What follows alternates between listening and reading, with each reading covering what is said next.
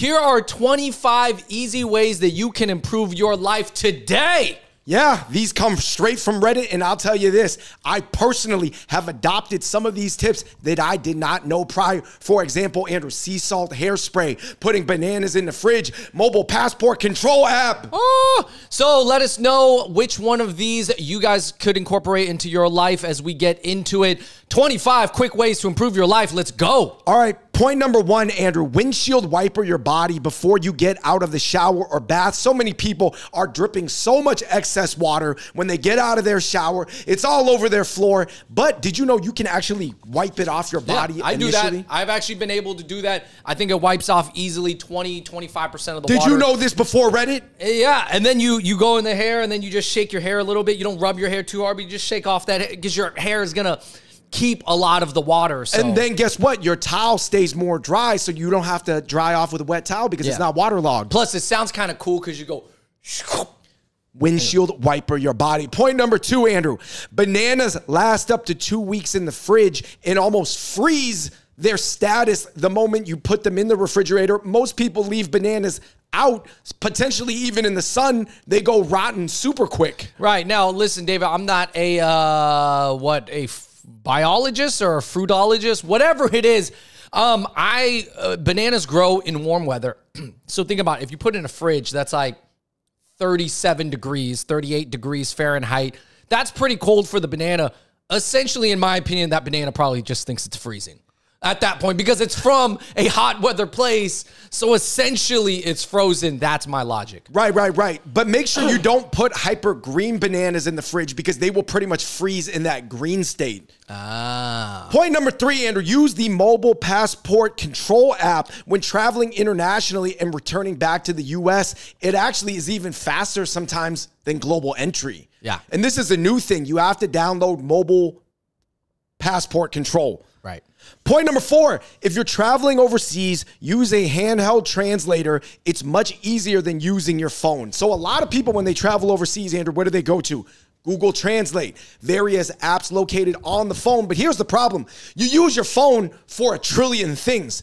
Taking photos, taking videos, you're responding to emails, you got social media on there. Why not get a standalone translator? Right. Yeah, it makes it easier. And these translators are not very expensive. What, $150, maybe $100 for a good one? That's on the high end. On the low end, maybe like $50. Guys, translator technology is really good. No longer do you need the little booklet. You know, people used to have the booklet maybe 15 years ago. This is just the device that you speak into, and it will translate it into whatever language. Somebody said, when you don't want to say no to somebody, just say, let me check my schedule and get back to you. Well, you better have a schedule or be somebody who's known to have a schedule to do this. But yes, I understand, like, let me get back to you kind of means I'm thinking about it, but it's not that important enough for me to lock it into my calendar right now. I use this one on people who always want me to travel a really far distance for something that's not that important to me. Right. Point number six, if you shower twice a day, you only need to wash the hot zones. Literally, you do not need to wash anything else that's not a hot zone. A lot of people are soaping up the rest of their body that doesn't even have dirt or sweat on it, potentially stripping their body and hair of necessary oils. Yeah, I definitely don't shampoo my hair every day, but the hot zones being what? Your armpits, your private parts. Some people say the back of the knees too, because the back of the knees is a little bit like the armpit of your leg. And you should probably wash your face. Just wash the hot zones. I actually learned this from Reddit and also Jason Kelsey, the NFL player. He's a big proponent of it. Point number seven. If you are a guy and you want to style your hair, but you're also feeling lazy and you feel like a lot of hair styling products like rip out a lot of your follicles, there are new low buy-in sort of styling products such as hair lotion, leave-in hair conditioner, or sea salt spray that gives you some sort of messy, stylized look, but you can almost just leave it in all day and not worry that it's damaging your hair with a lot of chemicals. Right. I am a huge fan of this. Andrew, how do you perceive this? Because I know you're more of a intensive hair product guy. I use styling powder right now, but I've tried the sea salt stuff before. It's not bad. I would use it too. No. We're off the ones that's ripping out 100 follicles every time. What was the Japanese brand we used to use? Gatsby. Oh, That'll Gatsby's destroy rough, your hair, man. guys. Listen, it will. I can't use the hair glue anymore. It's crazy. Point number 8. Frozen vegetables are oftentimes very cheap, convenient, and packed with potentially even more nutrients than fresh vegetables. Andrew, explain the science behind this. Well, vegetables are frozen in their state. And when they're frozen, the nutrients are actually in there versus being dried out over time. So same when they're flash frozen. Yeah, flash frozen, obviously frozen quickly. And then also, when you want to cook it in the air fryer, make sure you do kind of have to thaw them though, and so that the water melts and drips out, because you have to wash off the water, because when they're frozen, they have extra water in them, so that if you air fry them, they'll be wet, and then there'll be a bunch of water in your air fryer. Right. You do have to drain the water from your air fryer midway through if you actually want crispy frozen vegetables. But, they are, especially for guys who don't eat a lot of vegetables, where they're not used to having a bunch of vegetation in their refrigerator constantly being like refilled and spoiled and being used. It's like a good way where it's like, oh man, I just need to get something healthy in. Yeah, no, definitely. I think keeping a pack of frozen broccoli or some green peas, some cauliflower on hand in your freezer is not a bad idea. Point number 9, Andrew. A lot of guys, they said that their dads don't teach them this, but they found out later in their life they needed this, especially in the summer months, or if you're like a bigger dude, like potentially you need to powder your balls. I would say this is a huge thing, especially if you got big thighs or you live in a hot climate, you walk a lot, you work any sort of like manual job or even any job, even at the office. Yeah, no, I've definitely noticed, having a certain underwear helps.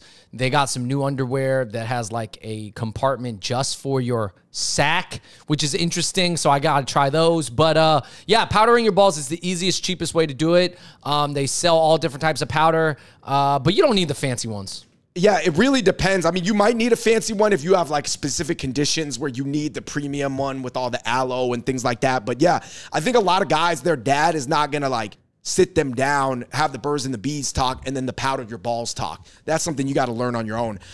Point number 10, Andrew. People spend all this time watching fitness channels, but they could be ripped if you just did a few different activities. Basically, someone said squats, dips, deadlift, pull-ups, bench press, and literally that's it. You could get completely ripped if you did those 4 or 5 things. And I think one thing that I've learned is that if you do have access to an expensive commercial gym, Andrew, they actually have universal versions that are a little bit easier to get into. Yeah, I don't think a hack squat is gonna give you the same benefit, but a lot of people, Andrew, it's not between like regular free weight squats and then hack squats. It's like hack squats or nothing. So I always say it's a little bit like floss picks versus floss. I do think regular flossing might be better than floss picks, but floss picks are designed for people, Andrew, where if floss picks didn't exist, they're not going to floss. Right. So at the end of the day, guys, doing something is better than nothing. I use the machines for lifts I don't enjoy doing. Point number 11, Andrew. I just use one toiletry bag and I have all my bathroom stuff in it. I hang it in my bathroom, and when I go on the road, I just take the same toiletry bag with me. Oh, trust me, David is a creature of convenience. So all you guys out there that want to keep it super simple for yourself, this is not a bad idea. You know why this is a good idea? Because you don't have to have a travel bag and an at-home bag. It's just one bag. Point number 12, Andrew. Stainless steel can remove the smell of garlic from your hands. A lot of people don't know about the sulfur compounds in garlic binding to the steel surface. So basically, if you can find steel, you can get a lot of stuff that even soap can't get off your hands. Yeah, I've seen people use like a big stainless steel spoon to kind of do the same thing. Obviously, if you cook a lot, you're going to want to buy that stainless steel like bar of soap that you kind of like hold on to. Right. Point number 13, completely cut out 24-hour hyper-partisan propaganda news and your stress and anxiety levels immediately halve. Turns out it's all BS designed to make you angry and unhappy in your life. Dang, kind of true, kind of true. Yeah, I mean, most people, Andrew, they make a lot of money off making people angry and unhappy. Because guess what? The human emotions and the way the triggers work mentally and psychologically, you want to watch more when it does something to you. Right. Same way people watch horror movies. Point number 14, Andrew. Life is all about flow like the ocean. That is why you have to like constantly center your mind and meditate. Basically, I'm going to leave this comment up, but basically it's like you just got to understand all these analogies about your life. Like life is not just the way you think about it in your mind, and it's not just the voices in your mind. Life is a little bit like an ocean. That's why people practice meditation, mindfulness. But different people from different cultures and different life experiences, they may need different activities that they respond to more that center them as an individual more than it would center another person. Point number 15, Andrew. If you use disposable food items, for example, Andrew, you can cook within a foil container. You could marinate within it. In an air fryer, you can marinate, cook, and eat out of one container. What do you think about this? I mean, a lot of people, they don't know the ease of air fryers. Yeah, it works. It works, people. It works. Point number 16, lettuce wraps for burgers still taste pretty good. A lot of people in America, Andrew, getting real fat. But what is the number one American food? Cheeseburgers? What if we cut out the bread? Yeah, I think lettuce wraps are going to get more popular. I know that they look funny. They're a little bit harder to hold. They are a little bit more messy because you don't have the buns soaking up stuff that you can hold on to. But I will tell you this, it is better for you. There's no carbs, just cheese, a little bit of sauce. You got all veggies on there. Technically, if those fast food spots, if they are telling the truth that it's an all beef patty, then it's kind of healthy for you. Right. Because listen, guys, any sort of starch or carb, if you don't burn it off, it will convert to sugar eventually. So you might as well just eat a dessert at that point if you're going to eat a bunch of bread and not exercise. Here's In-N-Out, Shake Shacks, Wendy's, McDonald's, and Burger King. They're a little bit lagging behind in the protein style section. Point number 17, always leave them wanting more. When you are having conversations with family or friends or random encounters, Andrew, don't keep talking until somebody needs to go. Be the person who has to cut off the conversation at the peak. What do you think about that? Leaving on a high note, basically. Yeah. I could see that. I mean, especially like, I think the reason why you would want to do this, especially is if you're like a single guy and you want to have like cool conversations with people, but you don't want to say too much because sometimes, you stick around long enough to see the conversation get awkward. And you're just like, hey, that was, in your mind, you're like, that was a good point. That was a good conversation. All right, man, I'll see you later. Right. All right, hey, like, you have a good interaction with a lady and, you just want to leave her thinking about you. Yeah, you ever seen a movie that just was like 20 minutes too long where you're like, this would have been fire if it ended 20 minutes ago? Be that, but for the natural arc of your conversations. It's just like a storyline like any other show or movie that you're watching. Point number 18, try to spend a time in the sauna, whether it's a dry sauna or a steam room. I'll just say this, man. I think that the sauna is one of the biggest things that Americans could adopt from Europe or Asia. Because a lot of Americans do not really embrace the sauna life, whether that's the steam room or the dry sauna, but we need to. It gets your blood pumping. It's just good for your androgen levels and all types of different stuff. Point number 19, Andrew, do not drink your calories. You could drink 150 calories or even 450 calories at the top end, your most craziest dessert drinks at Starbucks or Boba's, and not even feel full or have your appetite satiated at all. Yeah. Man. Drinks will kill you, man. No, I'm just kidding. But essentially you can easily pack on calories. I mean, even one soda is like 120 calories. So just be mindful of it. I mean, listen, drinks are good. Everybody loves a good drink. Sometimes you need one. You need a refreshing taste, but ultimately, that's not how you want to pack on your calories. Listen, guys, you guys are much better off eating a ribeye steak, as crazy as it sounds, even if it's a fattier cut. Like literally, because it's going to satiate your appetite. The sugar drinks, they don't fill you up at all. Number 20, don't just think of money when you're eating out, think of the calories. So basically, Andrew, when people are eating out, oftentimes you see the cost of the food, how much it costs monetarily, but you don't think about how much that food costs your body because you don't have a calorie budget for the day. Wow. You just have a money budget. Some people don't even have a money budget. Usually the people who don't have a money budget, Andrew, they don't have a calorie budget either. Point number 21, try to keep your keys, wallet, and phones and just everyday things in a organized container. Right. They sell organizers on Amazon for your car, for your house, for your wall. I think for me, I carry my Bose Ultra earbuds with me on my keychain, so I always have them with me. Right. Point number 22, for a lot of drinks that suck, all you need is a lime packet or lime or lemon juice in there, and it'll taste twice as good. Yeah, I like this a lot, even using the crystallized True Lime or True Lemon, or they have different fruits like grapefruit. You can use the liquid one that is real fruit, and you just squeeze it into your water or any drink that you want to have a lemon zest and you don't have like a raw lemon on hand. These are great, man, honestly, and they still give you a little bit of vitamin C. They really do. I'm not saying it's a significant, amount, but I just feel clean when I drink lemon water. Yo, somebody invent cucumber powder too, so we could do lime and cucumber powder. Point number 23, if you are depressed at all at any sort of level, even at a minuscule level, start going through the steps to fix it. So for example, Andrew, just in a lot of things in life, there's 3 levels, right? There's low, middle, high. For example, if you are have a light depression, you might want to try exercise in sunshine, different foods, vitamins, chocolate, berries, some mood boosters, okay? If you have the middle tier of depression, you might want to see a psychiatrist, try other things, maybe acupuncture, try way more vitamins, light therapy, cold therapy. There may be other things that are more intense that you need to try, right?